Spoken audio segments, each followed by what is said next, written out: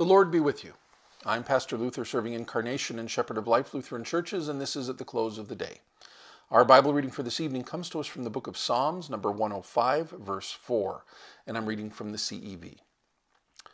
Trust the Lord and His mighty power. Short and sweet, but oh so important. Trust the Lord and His mighty power. Easy to say, easy to agree with, but because of our own inclination to trust ourselves and our lack of self-confidence when things don't go quite right, it's not an easy thing to wrap our arms around, because you can't quite grab onto God.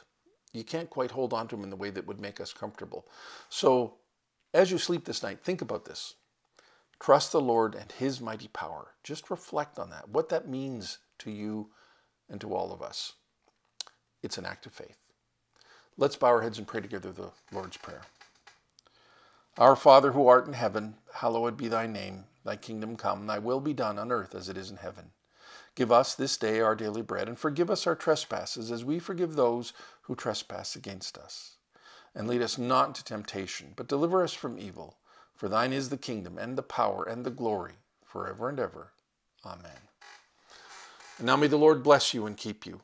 May the Lord make His face to shine upon you and be gracious unto you. May the Lord look upon you with His favor and give each and every one of you His peace.